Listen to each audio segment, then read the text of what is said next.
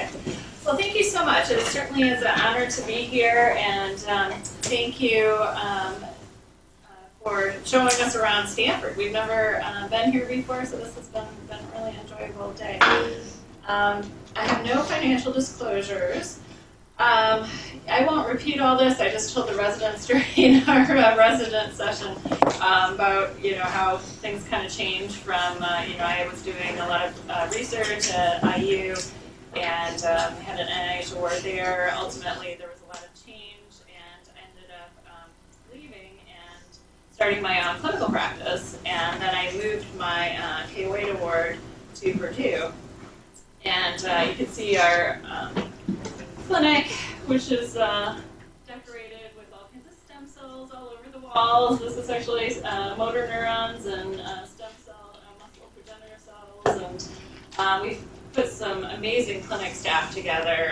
Tanya there actually is from the Ukraine. She came here and she learned English in 2 years and became an MA. And when I started 3.5 years ago, it was just myself, and since then we added Rebecca Risser, who is a speech-language pathologist and actually was also a professional singer.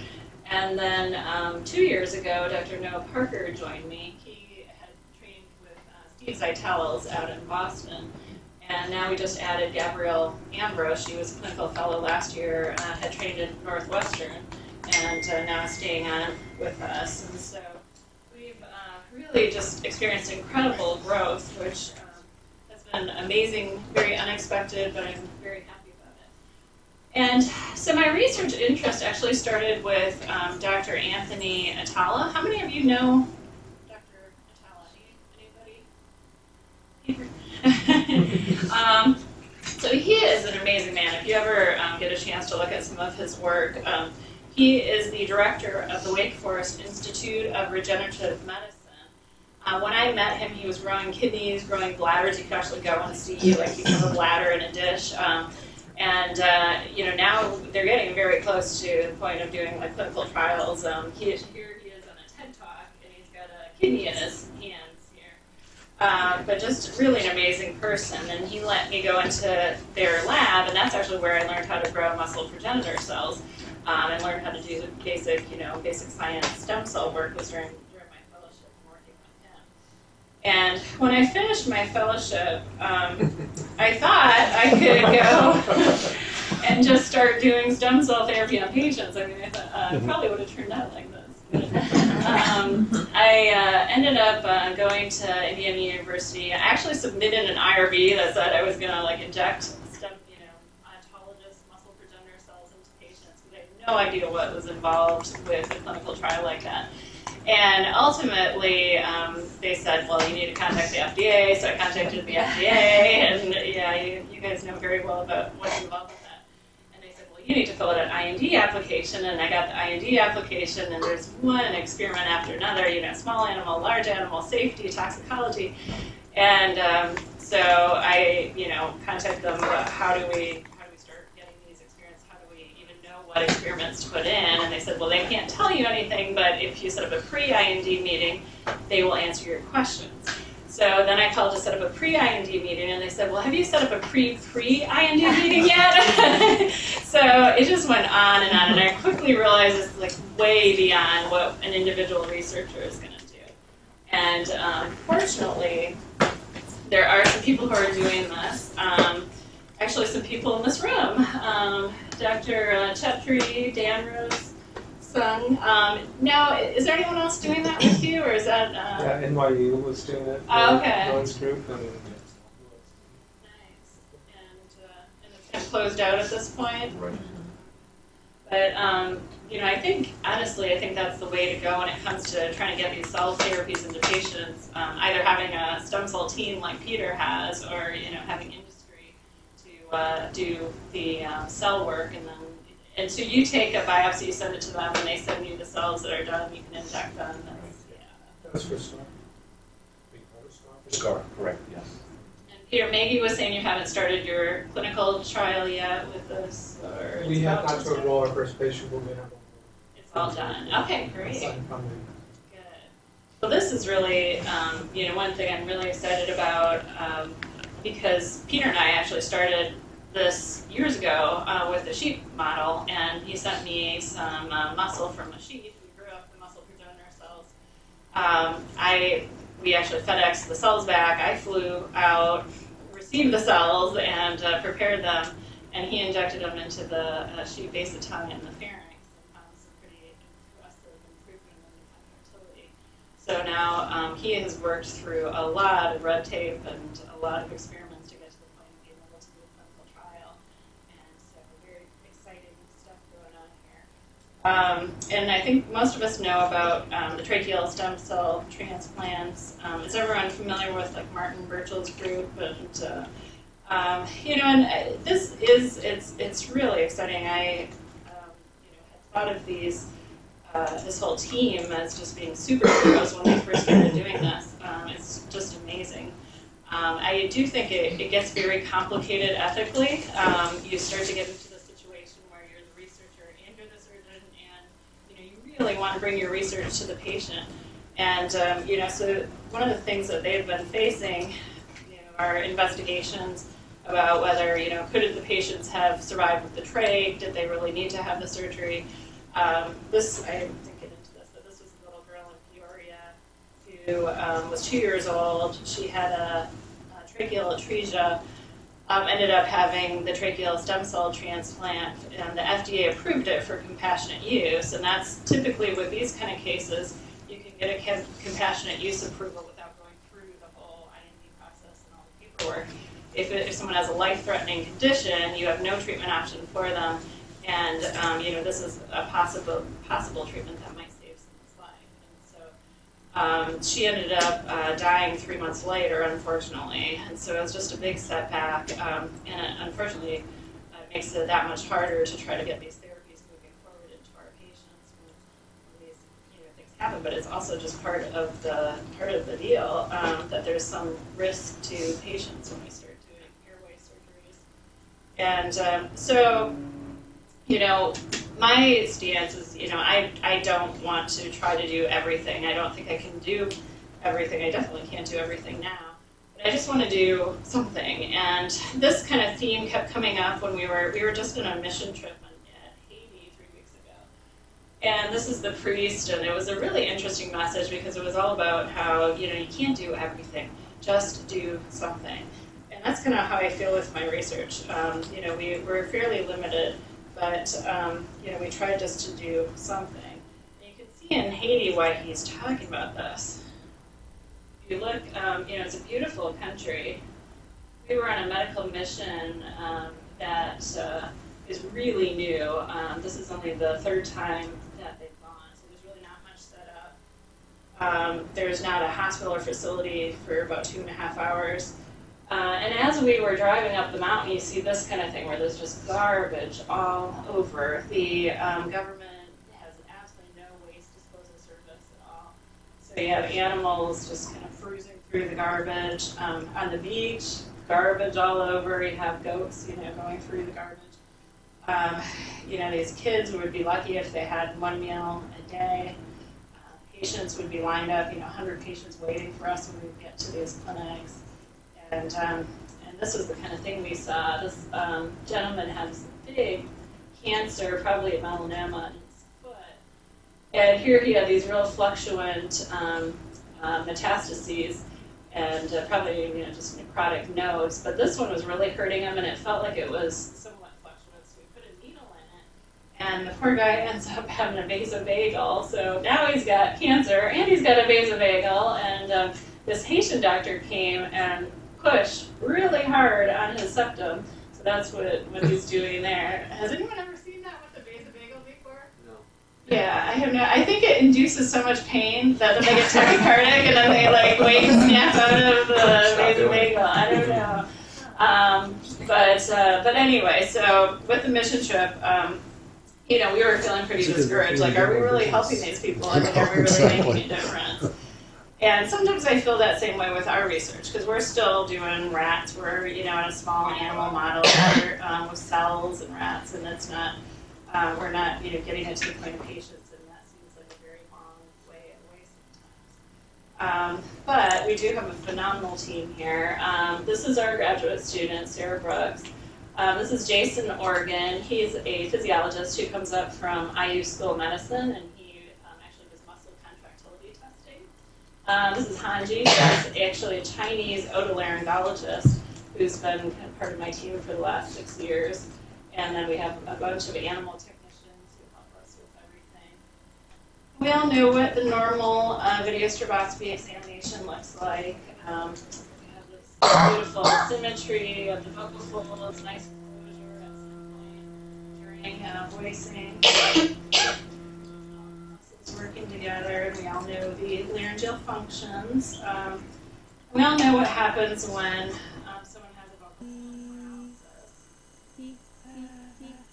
But I think the interesting thing about paralysis, is really just in the last decade or two, Woodson described how, even though these vocal cords are paralyzed, they're almost universally reinnervated. So it tends not to be an organized reinnervation, but in the animal model, at least, they're typically reinnervated. And if you look at this study by Strom, he actually, of course, he did the first laryngeal transplant, and following up the EMG on this patient is really interesting because when he did the transplant, he could only identify the right recurrent laryngeal nerve, so he was only able to anastomose that one nerve.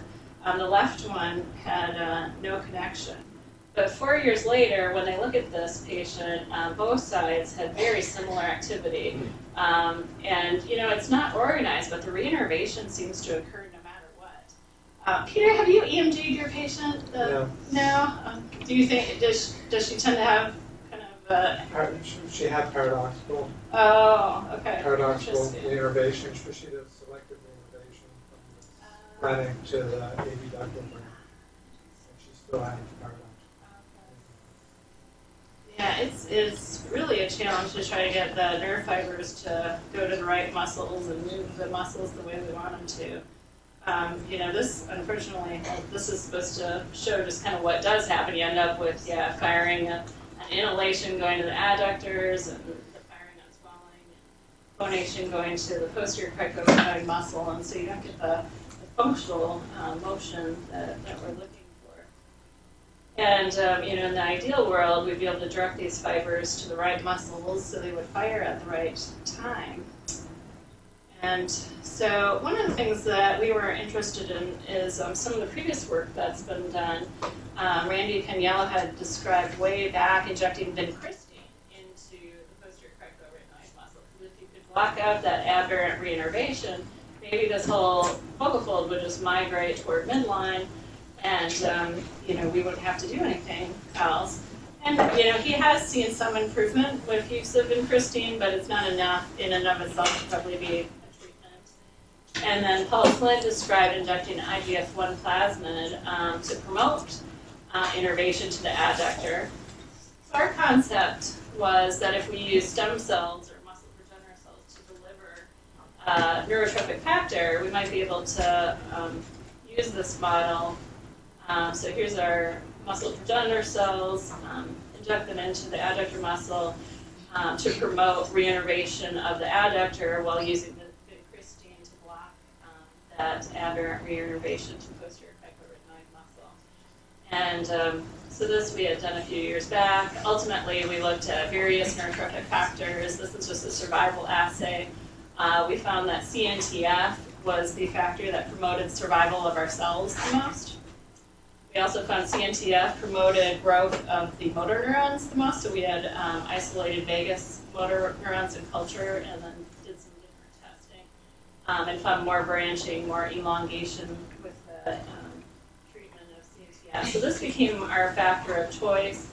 We programmed our cells to secrete the CNTF, and they happened to take up the lentiviral vector very efficiently. They also express this in a stable fashion. So this was 4 months after we had injected CNTF into the adductor. It was still being expressed versus the control here. And we did find in the animals that had received the CNTF expressing muscle progenitor cells, there was a higher percentage of motor end plates with nerve context adjusting counter innervation.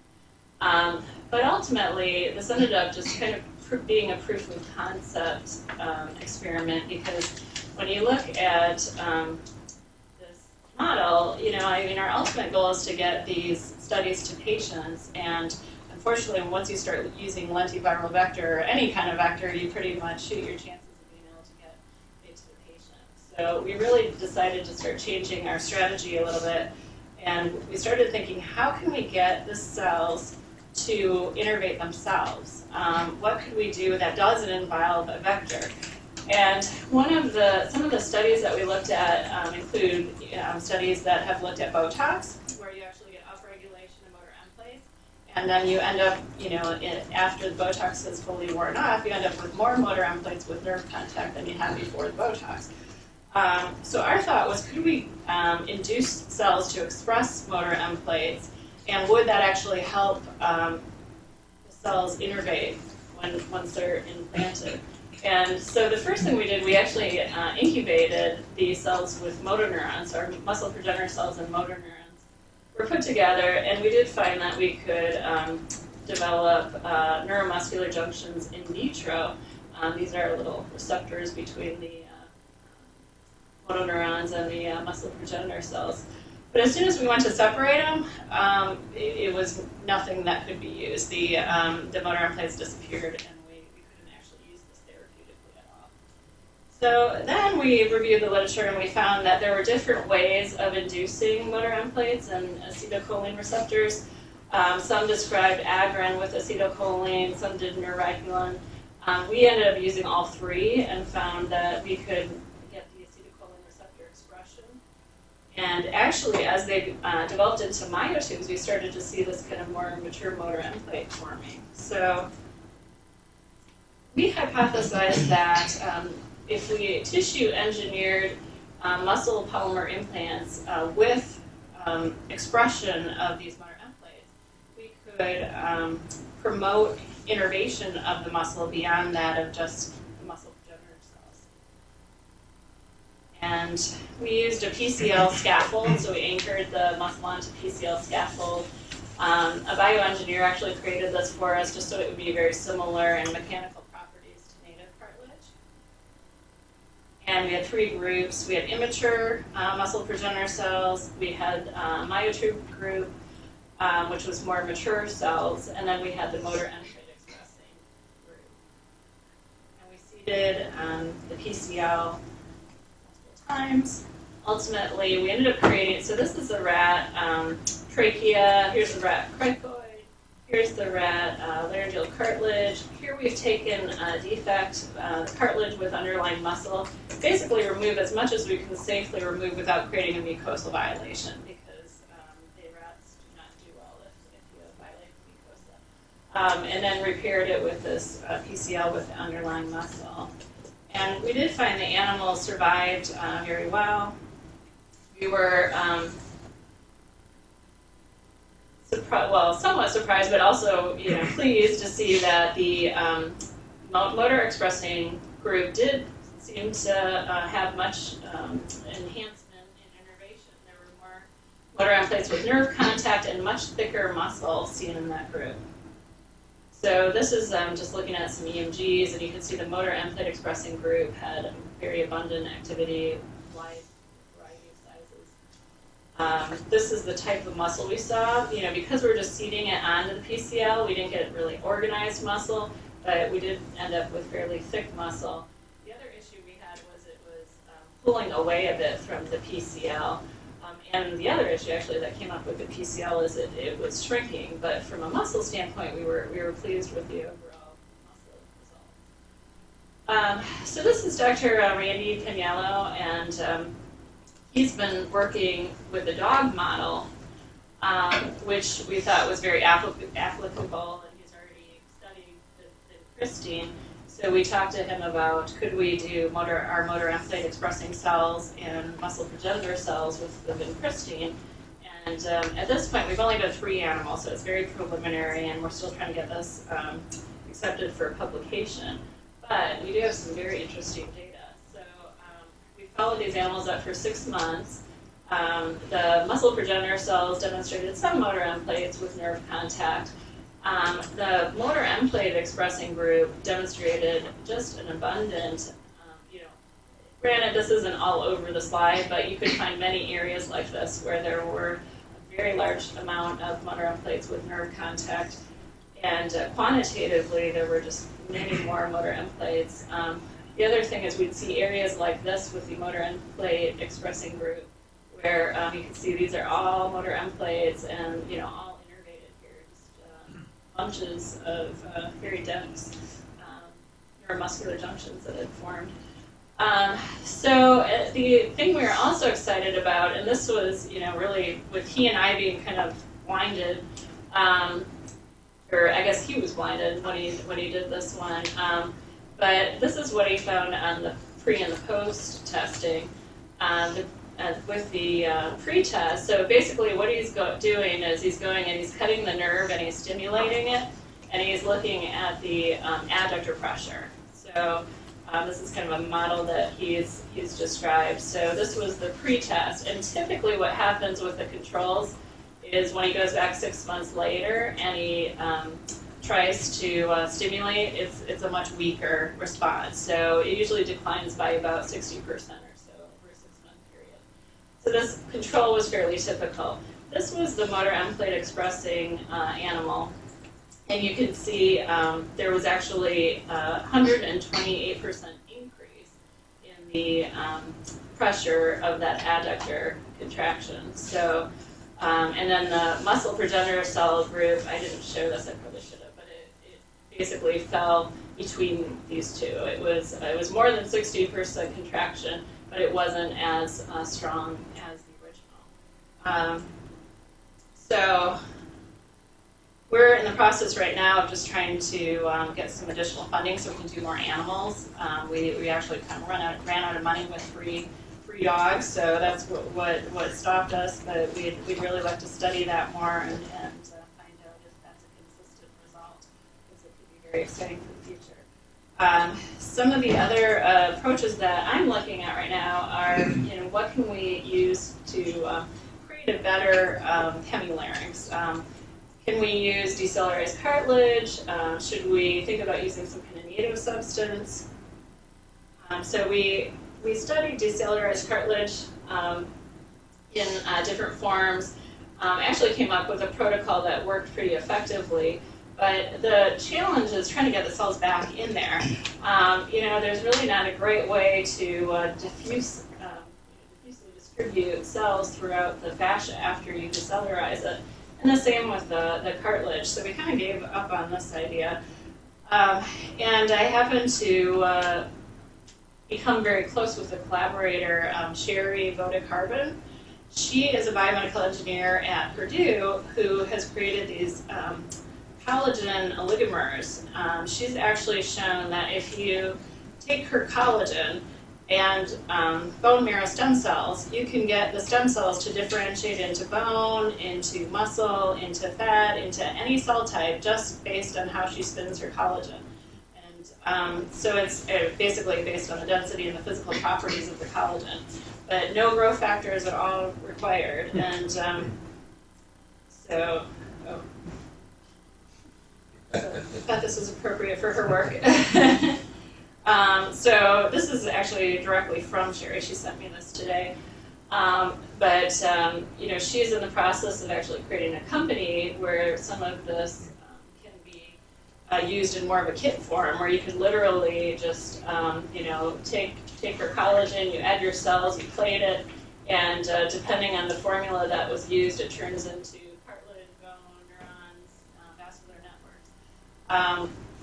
So working with her, has certainly been an amazing advantage because it took us about 1 month to create beautiful cartilage from adipose stem cells. She developed a scaffold for us, and I chose to use fat and muscle simply because those are the easiest things to harvest. Ultimately, I think from a clinical translation standpoint, we can get fat and muscle from a patient under local anesthesia, and within a few weeks we can have a whole larynx if we can derive the right structures from those cells. And so fat, the adipose stem cells, can turn into about any kind of cell type right medium. And here we've incubated these adipose stem cells in chondrocyte medium.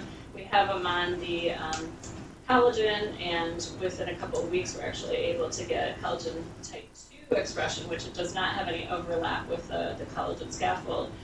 And then in the control, we did not see that. That didn't happen.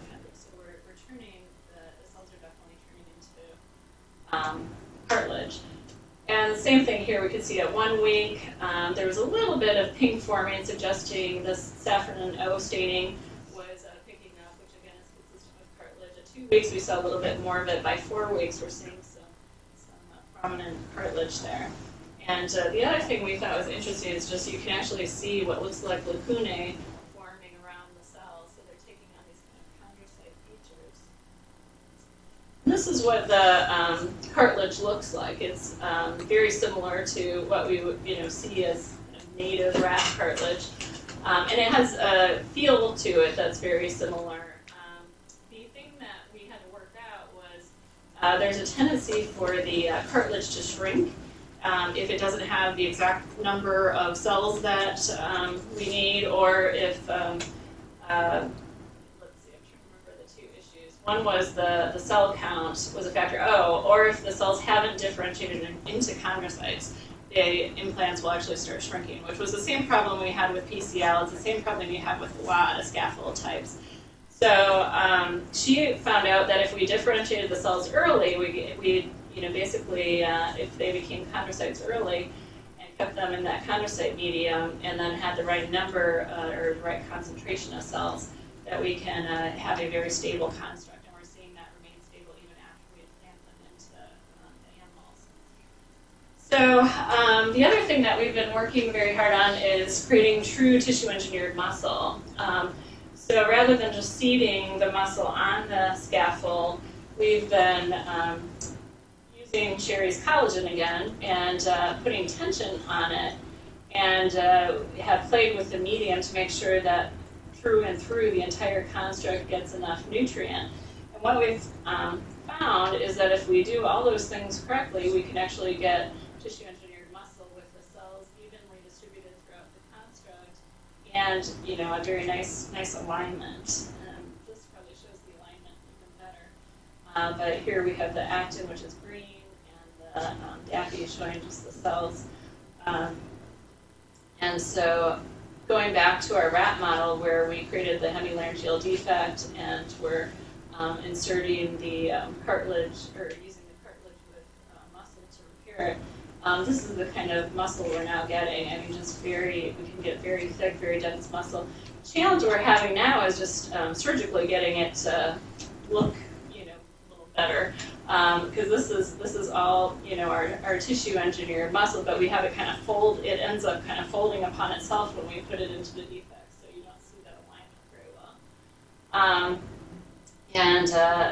When we go on high powered view, we can see that we have some nice striations consistent with skeletal muscle. So, and this was the functional testing that we were doing. So if you look at this is Hanji, who has amazing hands, and she's able to tie these tiny little rat larynges. So she ties one suture up front and then one on the vocal process of the arytenoid. Basically we can test one vocal cord at a time. We're actually testing the adductor squeeze. So if you watch really closely here,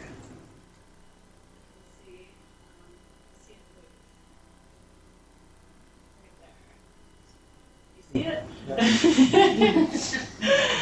So, a little rock. There we go. And a little rock there. What's that? Why is it in fluid? Oh, that just to keep the tissue alive. So yeah, it keeps keep it in a bath. I mean, this is it has to be done like within minutes. He actually drives all the way up from Indy, so we take it out of the animal. Put it in here and we just test it right away, because if you wait for like more than an hour, it doesn't contract anymore. So we have to be kind of quick about it. And that's why, you keep it in the salt solution. The electrodes stimulate the muscle. Then they have a transducer that detect the force of the contraction, so we can compare our implant to the other side.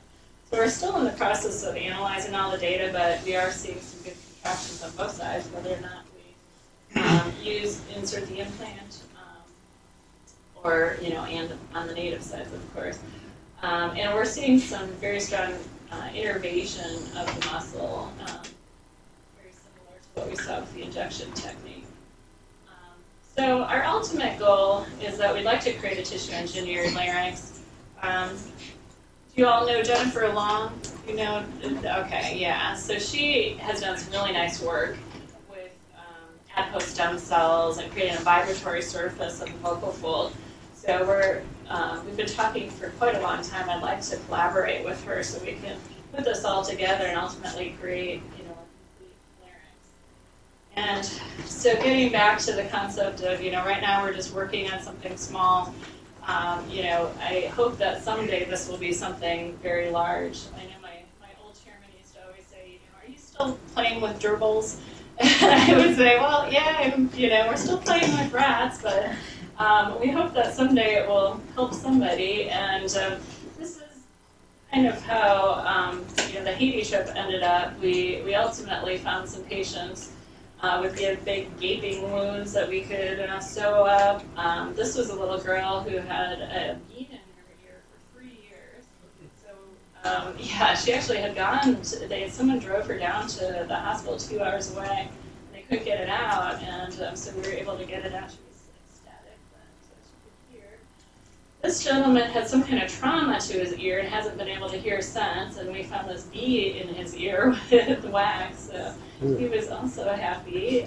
This little girl actually came back with one of the nurses, and she's going to be having surgery in Indianapolis soon. And then this is a student there who would like to go to nursing school and come back and set up a new clinic. So we are very excited, that by the end of it all, even though it felt like we were doing something very, very small, we hope that it will lead to a lot bigger things. So ended up being quite happy, and this was our little celebration at the end.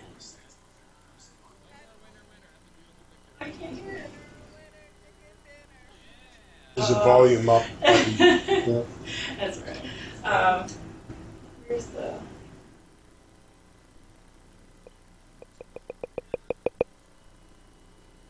This is our final. That's nice. One more winner. That's a beautiful picture. Winner, chicken dinner. Yeah.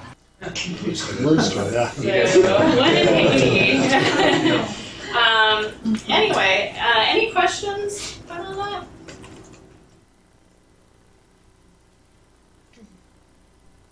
I don't know enough to ask a question. Yeah, on the ME testing, that group that had the best outcome, you had Agrin, and what were the other? Neuroregulin. And do you differentiate between which of those? The Agrin causing nicotinic receptor aggregation was the main thing, or what was the real primary reason for? I didn't really kind of get what your thought was about why that was the most successful. Which of those you differentiate? I don't know which one is doing what. Some have done it with only acetylcholine, just adding acetylcholine, and they don't have the other factors in there. So I know, I don't know the why. I know that my assistant had tried multiple different concentrations with the 3 factors, with leaving them in and out, and that worked the best. But I mean, Agrin was discovered here at Stanford by Jack McMahon. I worked in his lab many years ago. I hadn't seen that word in a long time. And it was ultimately cloned here also by a different competing lab at Stanford, which was a big controversy at the time. The receptor was, actually, I should say, not Agrin. So I'm just curious, because you have that up there, which of those factors you thought maybe was most important. And Agrin is one of the first factors, if you will, that was shown to cause aggregation of the nerve and formation of nicotinic receptors at the neuromuscular junction, secreted by the distal axon. So just kind of curious about what you thought, which of those. It's just like a smorgasbord of things you tried. Interesting. But, I'll have to I'll have to research that more. I did not know that. Yeah, we really just kind of came across it in some different protocols and yeah. Tried